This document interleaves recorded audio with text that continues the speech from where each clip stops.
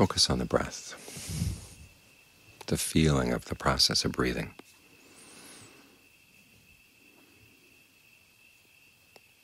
Because that's something that's not just a matter of the air coming in and out of the lungs. It's an energy flow in the body. And it's a huge impact on how your mind feels, how you feel in the present moment. So take some time to look at it. When you breathe in, where do you feel the energy move?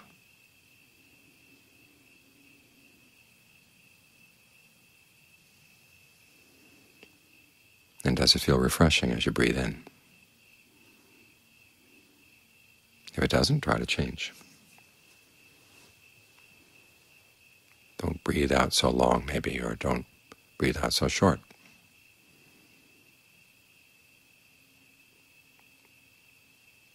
You may find that the breath is too heavy or too light.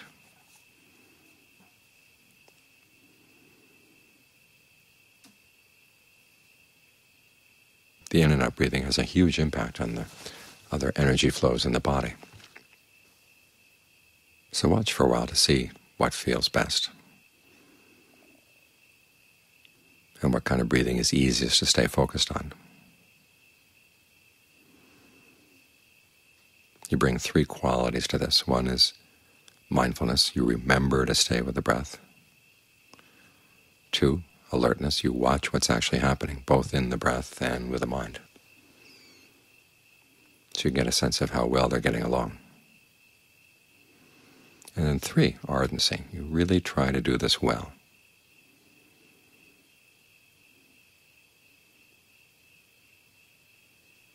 In other words, you see that the activity of training the mind is something really essential, because the mind, if it's not trained, can create all kinds of suffering for itself, and then the suffering doesn't stop there. It goes out and spreads around and creates suffering for other people too. And so you really should devote a lot of time and energy to getting the mind under control.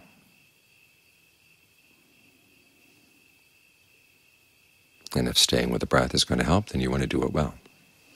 That means if you notice that the mind has slipped off, you bring it back immediately.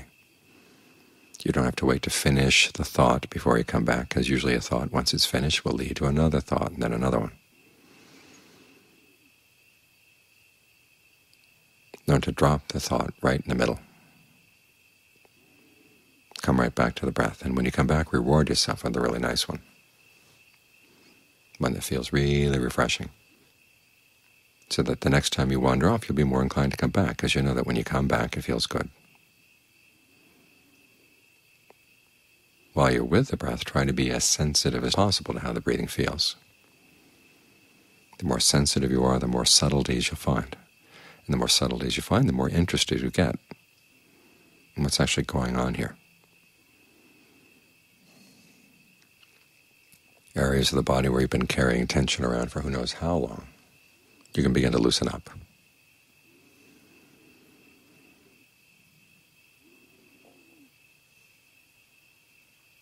You notice all kinds of things about how you relate to the body and how the mind relates to itself in the present moment.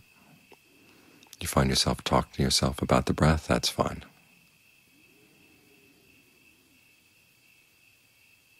That's an integral part of the concentration. Sometimes we hear that the mind should be totally without any thoughts at all, but if you make it totally empty, it's like opening the door to your house so that anything can come in. You've got to keep the mind occupied. So as long as it has this habit of talking to itself, talk to itself about the breath. How is the breath going right now? How does it feel? How about the next breath? How does that one feel? Could it feel better? What might you do to make it feel better? And once it does feel good, what can you do with that sense of well-being? What are the dangers of that well-being? The danger is when the mind gets very narrow in its focus and the breath gets very subtle, you can start drifting off, because it's a little bit like falling asleep. The breath gets subtle, the mind relaxes, the body relaxes, and there you go. So you don't want to fall asleep, so that means you have to be very careful to spread that sense of well-being around in the body. Give the mind work to do. Think about the breath energy in your legs, in your torso, in your arms, in your head. Whether you feel anything right now doesn't matter. Just allow yourself to imagine that it can happen. There are all too many things in the world that we don't see because we don't even have the imagination to let ourselves see them. It's like that ozone hole over the South Pole. For years, the computers were programmed to throw out any information that indicated there was so little ozone. They thought that was impossible. And then when they really began to notice it, they went back and discovered that actually the satellites have been picking up the information for a long time. But the computers were programmed to throw out that information. And it's the same with the mind. A lot of things are going on in the body right now, in the mind right now. They don't have room in your imagination, and so you don't notice them. So allow yourself to imagine a little bit that the breath energy does flow through the legs, it does flow through the arms. It feels nourishing. Flows around the torso, down the spine and the back, through all the different organs in the front. Flows in your head. Flows around the eyes and relaxes any tension that may be around the eyes. Comes in the ears, in the back of the head, down from the top of the head. Let yourself get interested in this, because that's part of the pleasure of the meditation. It's not just the pleasant breath energies, but it's also the pleasure of having something you find really interesting. After all, this is your breath, this is your body. The breath is like having free medicine that you haven't taken advantage of, because it can soothe the body, it can soothe the mind.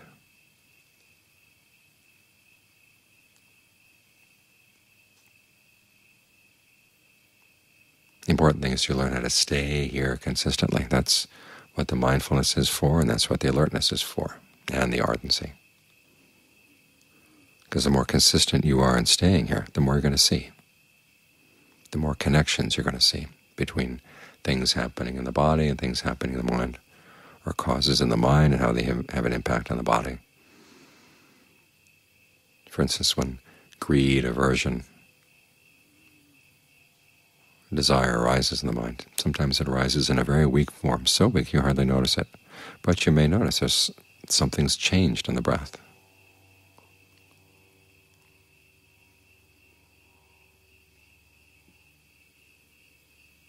Sometimes you'll notice that the influence goes the other way. Something happens in the breath. There's a tension you're holding in a certain part of the body, and it begins to weigh on the mind, and you find yourself getting irritable. So a lot of interesting things to observe here. And not just while you're meditating, you want to carry it into daily life. This is one of the reasons why we do walking meditations, to get practice maintaining this sense of a center, even as the body moves. You want to keep your sense of the spot in the body that you're most sensitive to, where the breath energy feels good. You want to keep that still, even as the body moves, even as you have to watch your environment. As you're sitting right here, you don't have to worry about bumping into anything. But when you're walking, you do have to have at least some knowledge of your environment.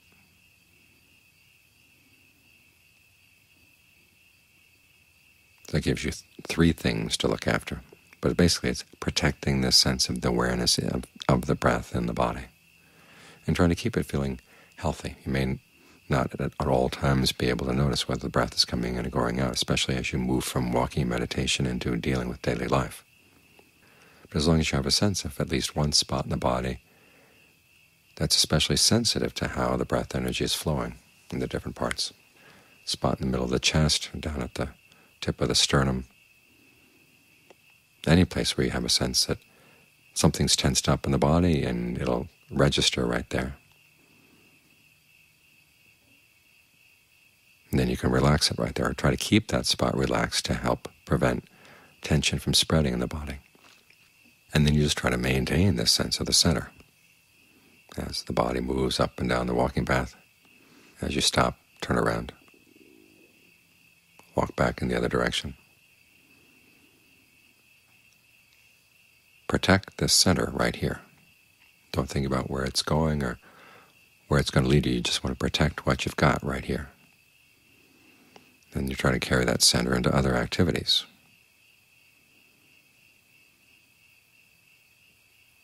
And you notice sometimes when something happens that gets you upset, there'll be a clamping down on that awareness, and you suddenly lose track. We'll try to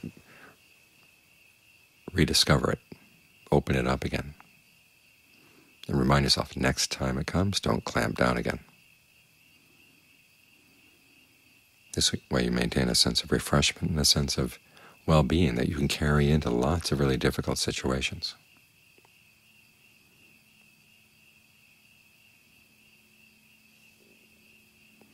And you can bring that same sense of center back to the next meditation session. This way your practice develops momentum. And at the same time, you've got a really good solid place from which you're going to deal with things around you. In the beginning, it takes a lot of energy to protect this center, but after all, you get more and more used to it. It becomes more and more your center of gravity.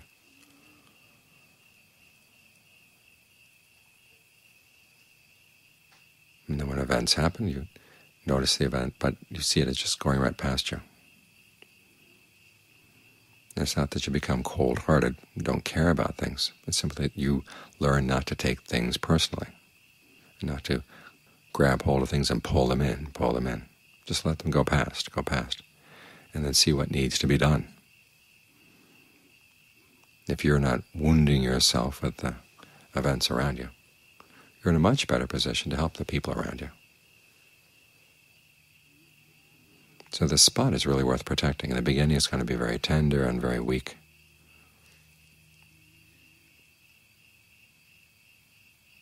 Because you're not used to staying centered like this. But as you get more and more used to the fact that this is a good, solid place to stay,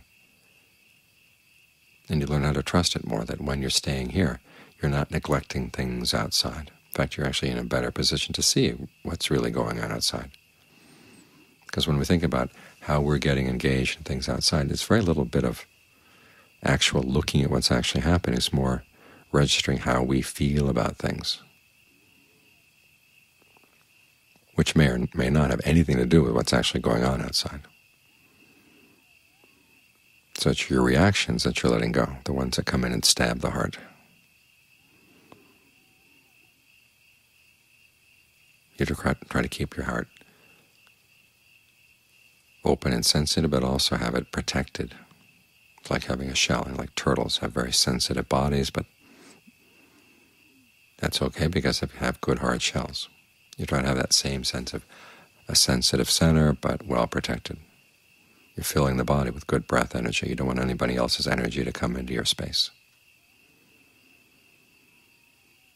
That's what you try to carry into the world.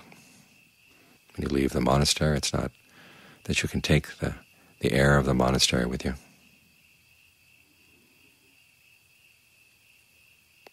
You can't take the avocado trees, you can't take the scenery around you, but you can take this skill of learning how to protect this sense of center in the body and allow it to feel healthy. That you can carry with you into the world.